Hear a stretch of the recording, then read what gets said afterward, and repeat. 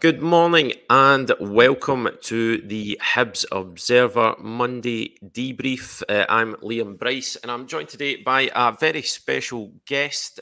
We have Craig Nisbet on the debrief today, who Hibs fans you may better know as 9125 Analysis on Twitter. If you don't follow Craig, then I strongly suggest that you do something about that. Some of the sharpest Hibs tactical insight that you'll come across. Craig's also a contributor to our website as well. And he joins me today to go through Saturday's 3-1 defeat to Rangers at Ibrox. We'll get to the game in a moment, Craig, but just first of all, thanks very much for joining us. And how are you? How are you today? I'm good, thanks, mate. And yeah, as I said, delighted to get the opportunity to come on and talk about Saturday's game. So thanks for having me on. No, it's brilliant to have you, mate. Brilliant to have you. And as I said, we do really appreciate you coming on. Just before we get started, folks, though, I need to pause for a wee word for our sponsors and to talk about something that's key to keeping our homes warm and cosy. We are thrilled to have Weissman, a global leader in the boiler industry, known for their top-notch German engineering, sponsor our podcast. They've teamed up with Scotland's very own award-winning installation team, MPH Boilers, making this a perfect match right here in Scotland. Weissman's boilers are engineered to deliver not just warmth, but unparalleled efficiency and reliability. We're talking about cutting-edge technology that's designed to save you on your energy bills and also reduce emissions. And with MPH Boilers, you know you're getting service from the very best in the business. A local team that's committed to excellence and customer satisfaction. As part of this incredible partnership, when you choose a Weissman boiler installed by MPH Boilers, you also get a free internet controller, making it a breeze to manage your heating anytime, anywhere. Plus, they're offering the first year service free because it's all about giving you peace of mind and making sure you're looked after. So if your boiler is showing its age or you're considering an upgrade, this is your chance to get world-class engineering with local expert service. Weissman and MPH Boilers, it's a match made in Scotland. So make sure to check them out and take the first step towards a warmer, more efficient home. Craig, so let's crack on without any further ado. 3-1 defeat for Hibs at Ibrox on Saturday. Mizian Malida getting the goal for Nick Montgomery's side. Getting back into the game after going behind to a James Tavernier strike, but then obviously went level for very long. Hibs, unfortunately, Cyril Dessler's heading in Todd Cantwell's cross, and then with 5 minutes to go, it was Rabi Matondo who struck in the clinching goal, kind of put it to bed for Rangers, unfortunately for a Hibs perspective. So, I mean, Craig, if we can just start just in general terms, perhaps, you know, what did you make of Hibs' setup? What do you make of the team selection and what Nick Montgomery went for on Saturday? Yeah, I mean, I wouldn't have disagreed with the lineup and the setup. You know, it's obviously the last few games it's looked good. You know, I know home to Livingston's very different than away to Rangers, but certainly having Lafondra up top and you know that allowing us to keep Mizian left and Yuan on the right while Boyle was recovering. I think we've looked really good there, and Triantis and Newell have worked really well as a two. So no, I was actually quite happy to see the same personnel start. And like, we know Nick Montgomery now, he doesn't really change. You know, he doesn't really change anything about how we're going to play and how we set up. So no, it was no surprises. There's a couple of wee tactical tweaks he put in place, I think, for the game to try and counter Rangers. But no, overall, I was happy with the shape and the setup. Yeah, aye. I mean, there wasn't. I think me and Patrick discussed last week that we didn't expect too many changes, and it was kind of a case of, you know, from the Livingston game, you know, if it's not broke, then don't fix it. Obviously, it's a very different proposition going to Ibrox than it is for obviously Livingston coming to Easter Road. So, I mean, what did you first half? What did you make of how it panned out? How did you? You know, I think, you know, Hibs, as you say, you know, Nick Montgomery, he's not going to really deviate too much from what he wants to do. Hibs did try to build out from the back. You know, they did try and play their own football, but you know, it was kind of tough ask. I mean, to be fair, I mean, I think they did it well in patches. You know, I thought Joe Newell, good in the middle of the park. He was kind of key to when Hibs did get out and when they did kind of break the Rangers press. That I think he was the kind of the man that was key to that quite a lot of the time. But yeah, just coming back to what did you make of the first half and how the game panned out? Yeah, I mean, listen, Rangers are they're a good team and they're hard to play against. They set up in a similar shape to what Hibs play, but the key difference is Lundstrom drops in beside the centre halves, either between them to the right or left of them. Diamande pushes up into the middle. Their fullbacks obviously go super high and wide. And then that allows, their front four players, well, on Saturday, obviously, Cantwell, Silva, Desser's right. They rotate really well and they move into these different pockets of space in front of the back four and between the midfield. So it's really hard to defend against. And I actually think what Montgomery did, the one tweak was you could see every time we were out of possession, we dropped back and actually Triantis dropped in between or again sometimes to the sides of Rocky and Fish. And I think that was to counter if Rangers get the ball wide and, Silva makes a run and go, Cadden can go and press Barisic. Silva makes a run in behind him. It would allow Fish to go and press that in the channel, knowing that you've got a bit of cover behind you in Triantis. So I think on paper, and there was a couple of times it did work really well, but there was a few times that you could see there was a wee bit miscommunication, and that obviously required Marcondes to come back in and sit beside Newell because Triantis was dropping back, and a couple of times I think he was a bit slow to do that. And of course, well, I'm sure we'll touch on Yuan and Mizian in terms of their attacking play, but defensively, that isn't their strength, and we know that. So I think they certainly struggled in that first part to sort of keep up with the demands. Yeah, I think where the problems were certainly to me, where the problems were coming for Hibs in the first half is kind of what you've touched on there. There's a lot of rotation in that Rangers front line. They've kind of got a lot of license to just kind of go and find their own solutions. I think more so now than they used to be. I mean, you used to, like, for example, I think even, you've got Tavernier joining in as well. He used to be the kind of, he would get high and wide, Tavernier, but he's now kind of, I think Philip Clement's kind of changed his role to an extent where you often see him coming into kind of inside pockets, coming in the pitch instead of staying wide. So, I mean, I do feel that, that the problems for Hibs in that first half certainly it came down the wide areas. Would you agree? Yeah, and I think that's, you're right on touching on what Clement's done for Rangers. Under Michael Beale towards the end, they were very static and I'm not saying they were easy to play against, but there wasn't much movement, so you could pinch the ball off them, maybe through a bit overplaying and then hit them on the counter. Whereas now, yeah, Tavernier might pop inside and there's a lot more rotation. So yeah, I think certainly down the wide areas, it was mostly down, I think, our right-hand side that they sort of pushed for in the first half. And, we struggled a lot to kind of match the runs and sort of match the intensity, which is always going to be the case at Ibrox. But, when you mentioned at the top of the show there about playing out from the back, it was quite hard sometimes to follow on TV, but you were obviously live at the game. It seemed like we were still setting up to play, but it seemed like for the first time in a wee while, there was a bit of disconnect between sort of what we were trying to do at the back and what was happening in the top end of the pitch. It seemed like we were struggling to get the ball out. I actually think for the first goal, it looks like we set up, the ball gets kind of hit out to Fish and he's kind of chasing it down the touchline and then just kind of thumps it long and then we lose possession and they go down that side. Was there a bit of disconnect, you feel, in how we were playing out? Yeah, a wee bit. I mean, I think at times it worked, and when it did work, it looked pretty, it looked pretty decent. It looked perhaps as maybe sort of comfortable Hibs have looked, trying to play that way against either, the likes of Celtic or Rangers this season. But I agree at times that if you're kind of beating that first line of press at times when it was getting a bit further forward, when it came time to make that kind of maybe more decisive, maybe more penetrating forward pass, that it didn't quite. I mean, obviously, you can't disregard the goal. Very, very, very good goal that Hibs scored.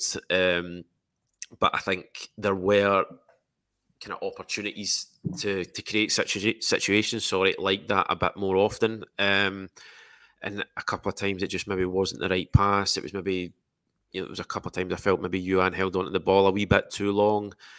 So I mean, I think to me certainly the plan in terms of trying to get out that way and try to, obviously, you know, Rangers, as I touched on, Rangers fullbacks, you know, they like to push up very high.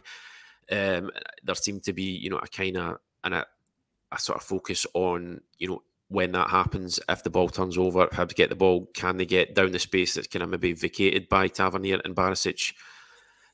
So I mean, as a kind of, you know, a way of setting up and a way of trying to do it against Rangers, I felt it was, you know, I couldn't find too much kind of fault with that. It was just maybe in the execution at times. It just wasn't consistently there, and I think more so as well as the second half wore on. I think its changes were made. The game I think Nick Montgomery said it himself. Actually, the game sort of drifted a wee bit. It kind of lost. I felt like some of the intensity that it had in the first half. Because actually, you know, as much as it was, you know, 3-1 defeat for Hibs, being there, it was actually, I thought, a very kind of interesting, intriguing game to watch. The way that the kind of two sides tried to combat each other. But obviously, I think I did agree with Nick Montgomery's assessment that Hibs did play some good stuff, but ultimately not quite good enough. If we come to, I thought we'll just take it in chronological order instead of going to the first Rangers goal. The penalty, obviously, it's Nectar Triantis.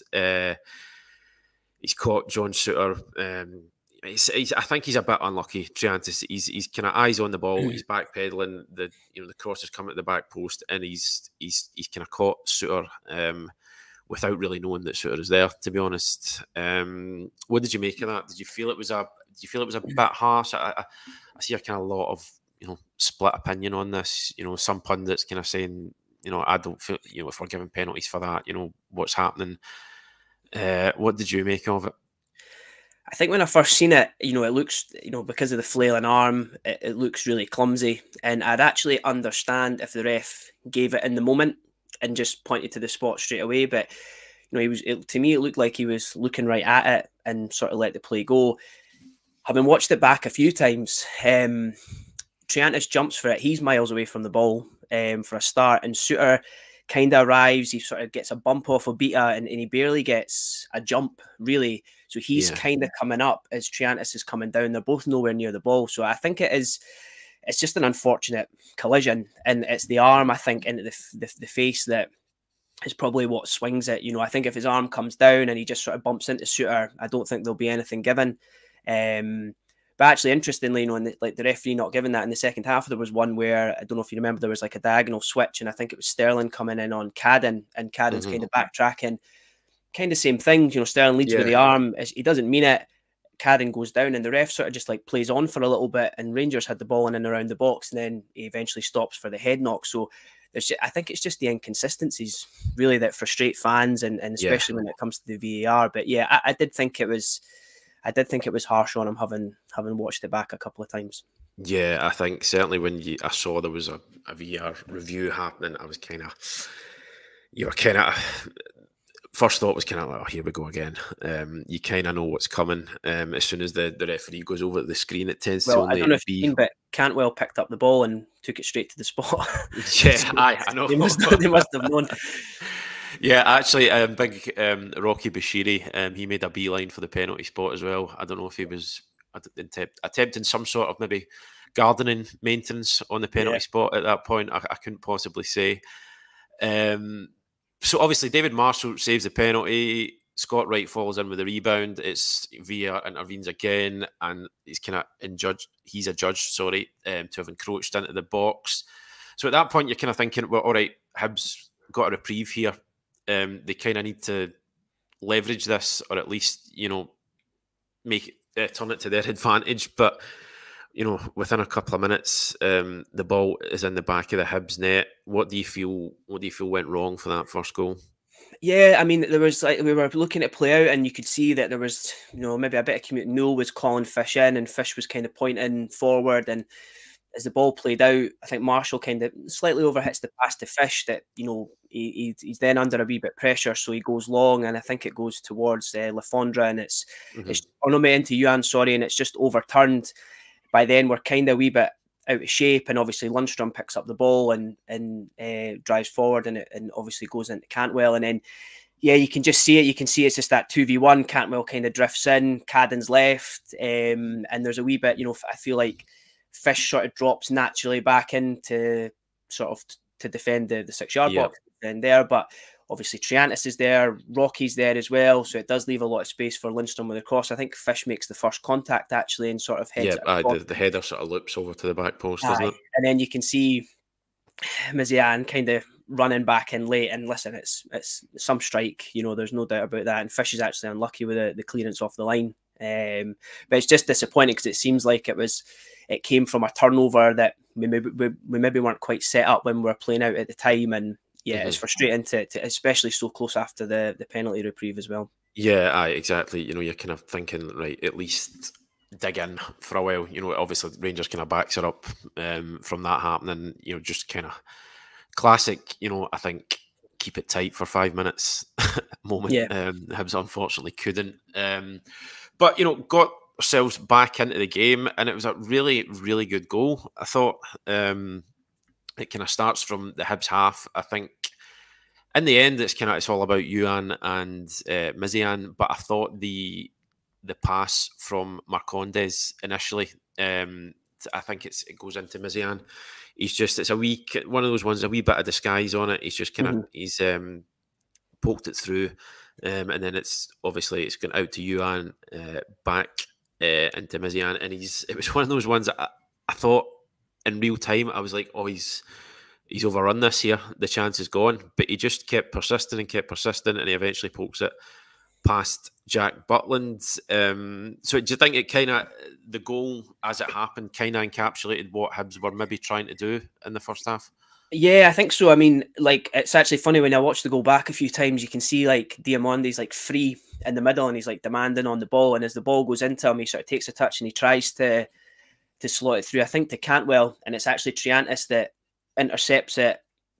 So obviously it shows that was potential. We have to maybe sacrifice leaving Diamonde there, but Triantis intercepts the ball, goes like you say into Marcondes. It's a great little disguise ball through, and after that that's exactly what their Hibs are trying to do, get into Youan to run it. I mean, I think it was actually Suter and Lundstrom recovering, because running at Goldson, Suter, we've got pace to hurt them there, and obviously after that, I think Mizian had one in the box just before where he sort of got in, but his touch kind of let him down a little bit. So it was a great show of strength and balance and composure.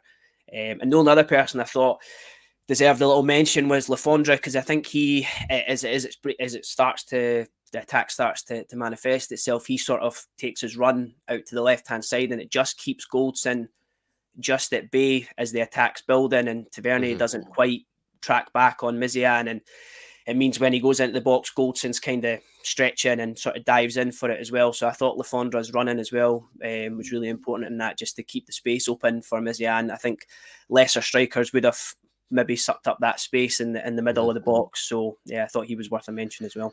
Yeah, absolutely. It's the kind of subtleties that I like about Adam Lafondra's game. It's a lot of it is kind of so simple, but so effective. Kind of does it. He does, as you say, that he kind of does. It makes a lot of contributions that people don't notice. Kind of clever movements, clever touches. He likes to play 1-2 touch. So yeah, absolutely agree with you there. So if we were talking about reprieves before, I mean, I just think there can't really be. I know there was a lot of first half stoppage time, but I don't think there can be really any excuse for equalising in first half stoppage time and then still going in at half time behind. It was a pivotal moment in the game, really, I felt, and it must have been such a kind of sucker punch for Hibs to concede that goal again, just as he did with the first one. How do you kind of view how that panned out? What do you think went wrong there? Yeah, watched it back a few times, and we're actually in an okay shape. We're set up okay. Then I think it's as the ball goes out to Tavernier, you sort of see Obita pushing out to press, which I'm guessing would be an instruction, and he's maybe thinking that behind him things are sorted. But there's a lot of, and I noticed that a few times having watched the game back yesterday, a lot of times the players passing players on, which is obviously fine, but obviously against a team like Rangers, you have to make sure that happens and people are knowing what they're doing. And I think what happened, the ball goes out to Tavernier, and Cantwell kind of comes off the back of sort of, he comes off the back, I think of it's Mizian and Emiliano. And I think they're kind of pointing towards Rocky, who's kind of been occupied a wee bit by Scott Wright, and sort of as the ball goes down, as Rocky's then going out, he's just too late. It's too late to get out there to try and block the cross. And the only other bit as well I noticed is that actually, I think as the ball goes out to Cantwell, or just as he's about to slide as the ball goes out to Vernier, just as he slides it through for Cantwell, Triantis passes Dessers to Fish. You can see him sort of point. Yeah. But Dessers has already got about maybe a yard or two on Fish, and Fish is just the wrong side of him, really. So as the play develops, he's just got no chance in getting back in. And I think Triantis is maybe thinking, right, Rocky's going out, I'm going to then cover the front part of the post. But yeah, it just shows you against a team like Rangers, or when you come up against better opposition, those little moments are the bits that sucker punch you. But it was a poor goal to lose, and as you said, it really, I think going in at 1-1, and then especially actually how we came out the second half as well for the first sort of 15 minutes or so. I think if that's sitting at 1-1, the crowd start to get maybe a wee bit frustrated, and we could have maybe done something from there. But yeah, that really was a bit of a hammer blow, that goal. Yeah, and I think you do have to maybe give a slight bit of credit, and obviously it's a terrible goal to lose, terrible time to lose it. But I mean, a bit of credit, perhaps. I think Hibs they didn't look kind of demoralised by it at the start of the second half. I felt, it'd be kind of, I'd be exaggerating a wee bit if I said I think that Hibs came out and dominated the start of the second half. But I felt there was potential there to make things happen in the second half. What did you make of how that panned out? Yeah, I think it was. I agree with you. I don't think we didn't dominate it by any stretch of the imagination. It was becoming a bit more like a basketball game. There was a bit of we go, they go. So we definitely, we had a couple of really, really good moments. I think there was, although I don't think it actually was considered a shot when I look back at the stats, but we end up playing out pretty well, and Cadden whips it into the back post, and Lafondra gets it, and he sort of cuts inside, but it's like kind of like a bit of a meek effort at goal. Well, obviously, I think we had, there was another moment where Newell, again, done really well getting out, and he hits a really nice pass in behind for Lafondra, and Suter sort of stretches and just keeps it out. And Mizian had a shot, cut inside, had a shot wide, and I think Yuan had a moment where he sort of blasted past, I think it was maybe Goldson, and probably should fire it across the box, but tried to pull it back.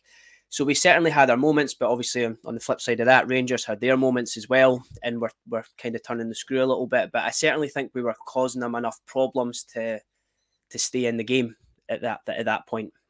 Yeah, certainly weren't kind of didn't fall out of it until I think a bit later on in the second half. I did feel there was kind of something there for Hibs, certainly in that first period of the second period. But I do kind of feel as the game wore on, I do feel like Hibs kind of fell out of things a wee bit. Nick Montgomery made a few changes. He brings on Jair and Nathan Mariah Welsh, and it almost escaped me there for a second. And from there, I feel like Rangers, as the game wore on, they're much, kind of got more depth on the bench than Hibs do. That kind of goes without saying. It's a question of resources, and the kind of amount of players that they can, quality players that they can fill their bench with. Do you feel that the game kind of drifted a wee bit from a Hibs perspective as it wore on? Yeah, I think the subs, which I'm sure we'll probably get into, I think the subs definitely took the sting out of the game. I think Rangers as well, obviously they're bringing off quality off the bench, and I actually think later on after we brought Boyle on, they moved Sterling back to left back, and I think that also then sunk us a little bit with our out ball was him, because I think Mizian you could clearly see was tired, and but I think for our subs, I was trying to work out, I think Triantis, obviously had a yellow card. He was dropping deep into the back line, which I'm guessing was a tactic. I don't think that he was just choosing to do that. Perhaps at 2-1, Montgomery's thinking, right, we need to apply a bit more pressure. So I think taking him off and putting Mariah Welsh on made sense. I think he was obviously a bit more. He stayed up beside Newell, which let Emiliano maybe stay a little bit further forward. So I really understood that sub, and probably thought that was a fair one to do at that point. I don't think I would have coupled that at the same time with taking off Le Fondre. Was a wee bit surprised at that, to be honest. Yeah, I wasn't. I couldn't. I mean, you were at the game, so I couldn't see. Like, I mean, he's maybe fatigued, and he's maybe thinking, these next 2 games now are becoming super crucial for us, and we need him with maybe Venti out. So he's probably thought, I'm going to have to sacrifice him here. I don't know if that's maybe in his decision making, but as soon as Jair came on, he was really ineffective in that position, and I think moving Mizian to striker, he becomes less effective as well. So it just kind of took the attacking threat out of us a little bit. And then, that's where I started to see the game sort of slip a little bit. I think when Boyle came on, that offered us, like I say, a little bit of a better opportunity. But I think the 2 subs at that time just, it killed the game. Yeah, I mean, absolutely kind of no shortage of endeavour from Jair on Saturday. He is a kind of guy who gives you everything, but I thought he kind of struggled when he came on, unfortunately. And then from there, Rangers get the clinching goal 5 minutes from time. Rabbi Matondo just pinging one in from distance, and that's that at that point, really. No coming back from that. So maybe just from a kind of more general perspective, was there anybody who stood out to you from a Hibs perspective as, having a particularly good game? I thought, like you said at the top of the show, I think Newell and I think Cadden performed pretty well. Yeah. Also, obviously, I think from an attacking threat and point of view, I think Yuan and Mizian did really well as well. Just sort of obviously tiring towards that. It's a lot of demands. Like, when you're playing against Rangers, it's a difficult one. And I'd like to think, if we had Venti to come off the bench and Boyle fully fit and things like that, that we could have had a real go there. I think Marshall made a couple of decent saves as well. But they were probably the ones that stood out the most for me in that game. Yeah, as I said, I thought Junior had a particularly good game. I thought he played really quite well in that middle of the park with anything that kind of, whenever, as I said, I think I said earlier, whenever Hibs did get out, I thought that he was kind of key to it. He was really composed on the ball, he protected it really well at times under the kind of Rangers press, and used it quite smartly as well. But unfortunately, wasn't to be for Hibs at Ibrox. It's a kind of long run without a win against Rangers, and the result, coupled with results elsewhere, unfortunately, as you all know by now, leaves Hibs back down in 7th place, and it's Dundee who are currently occupying that top 6 place. They've got 3 games left. Hibs have 2. That game in hand for Dundee is against Rangers. And if they win their games, they will finish in the top 6 at Hibs' expense. So I don't know, like, maybe moving away from the game just for a wee bit, mate. I think, it's the kind of aim for the rest of the season. The purpose has been to try and get in that top 6. To just create maybe a bit of excitement, for the final games, because it's a kind of case of if Hibs, they slip into the bottom half, they're not really in any serious peril of being dragged into that relegation fight. So it would kind of create obviously a series of ultimately kind of probably meaningless games. How optimistic are you that over the next couple of games that Hibs will drag themselves back into the top 6? Yeah, I mean, you'd like to think the Dundee game against Rangers, that Rangers would maybe take care of that, and obviously, the fixtures for both Hibs and Dundee are winnable games, and I think from a Hibs point of view, they have to get 6 points, and hope that obviously Dundee drop points elsewhere. We have improved a little bit in the last wee while. We've obviously started to pick up results. I actually think, could I see us winning these 2 games, but Dundee winning and us falling out? I could see that happening to potentially, and I think it'll just be from some of those 2-2 draws we had throughout the season that you knew were going to come back sting sting us. And I think that's Yeah. ultimately where I would potentially see it happening. Yeah, I think that I think in particular that one up at Ross County is going to prove to be it could potentially be very, very consequential if Hibs don't finish in the top six. Just finally, mate, we you touched on it kind of briefly there. Obviously, there's been a lot of change since January. A lot of players coming in, slight kind of change of you did that excellent piece. A wee while back about how things had been tweaked since then. Kind of tactical and personnel changes. So what have you made of how things have panned out since January? I do feel there has been kind of improvement in the side. Obviously, as does happen when you bring in better players. But how much improvement has there been? What is your kind of take on where Hibs have gone since the turn of the year?